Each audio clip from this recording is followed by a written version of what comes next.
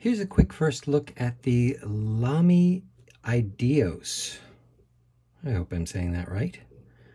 This is a new pen for 2021, and it has this really distinct teardrop shape that doesn't make sense until you really hold the pen, but it makes the whole pen its own roll stop, even though it does have a clip. The clip is very nice, spring-loaded.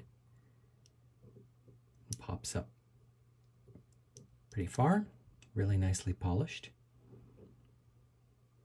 The end looks a lot like the LAMY Accent, whose posting mechanism is probably my favorite of all the LAMYs.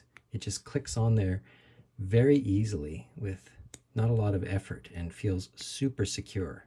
Really satisfying kind of cushioned click there.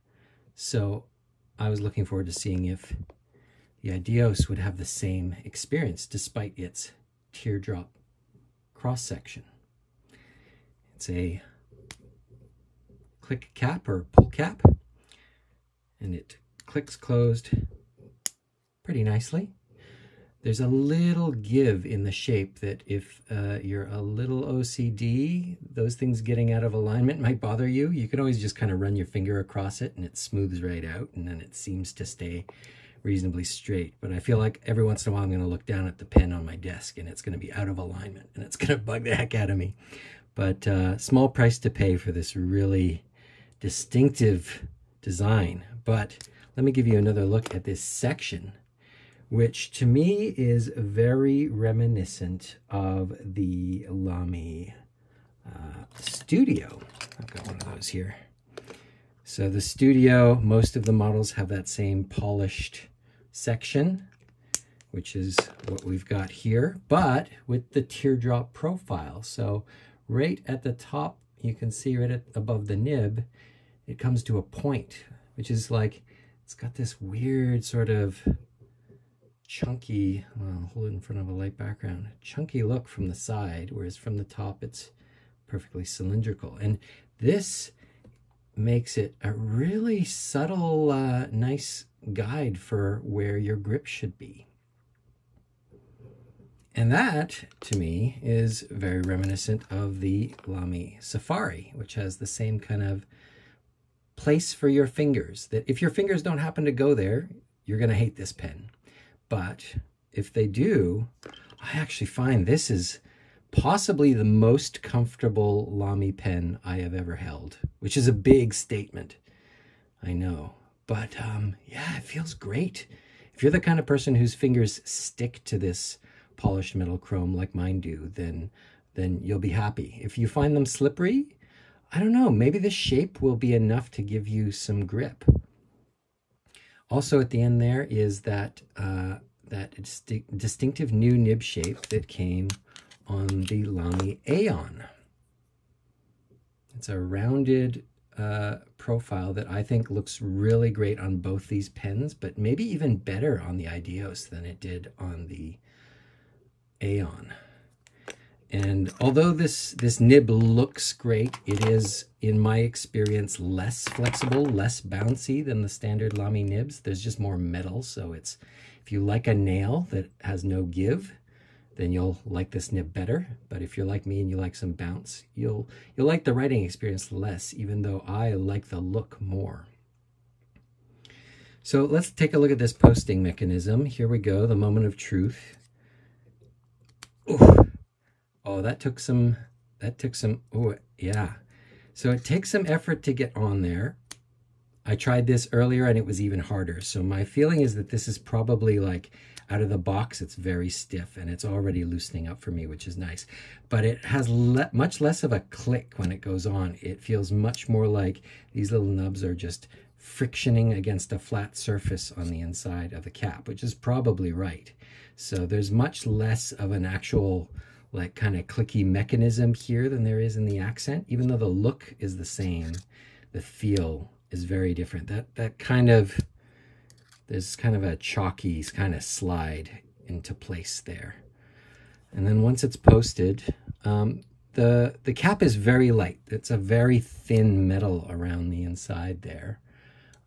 So I think you could write with this posted very comfortably. It doesn't feel too back heavy. It looks a little weird, like it's really long if you hold it in any realistic way. But if you have nowhere to put your cap, I think that's as good a place as any, and it won't hinder the writing experience. But holding it without a cap, oh, that balances even better. Like that feels like an extension of my hand. Like that pen disappears to me in my grip. I don't like it.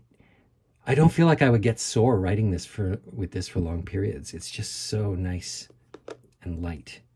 And the satin finish here and the grip are really great. So when we open it up, you twist, and unlike most LAMY pens, there's no threads actually. It just kind of clicks and turns, and it's like a lug nut sort of situation here. So it opens very quickly, and then a standard LAMY Z26, Z27 converter or cartridge will go in there. Yeah. And here's something else I wondered that I tried earlier.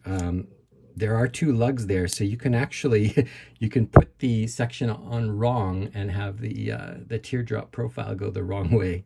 It doesn't seem to do the pen any harm, and it's obviously wrong when you do it. You just get used to putting it on at this quarter turn here, and then it's in place. And that is, unlike the cap, that is very firm. That's not moving on me, so it won't jiggle in my grip while I write. Yeah, that has a very slight click, just enough that you'll feel it when you twist it.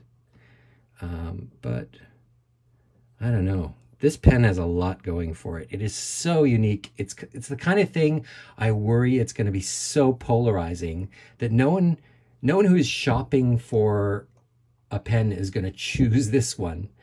But if you want a pen that looks like nothing else out there, maybe there's enough demand for that. Certainly for me as a crazy LAMY collector, I just love that the Ideos is a blend of the Studio with its shiny section and satisfying click cap, the Aeon with its unique nib shape, the Accent, with its posting mechanism, although the look is the same, the feel is quite different, but it looks like it's part of the same family, right?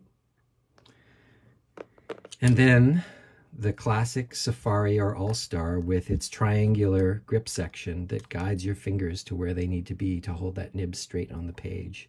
And for my money, even though I like the Safari and All-Star, I love the feel of this section in my hand. I cannot wait to ink this up and write with it. I think it, short of a LAMY 2000 or one of their really premium nibs, which I could put on this, this might be going to the top of my list of favorites from LAMY.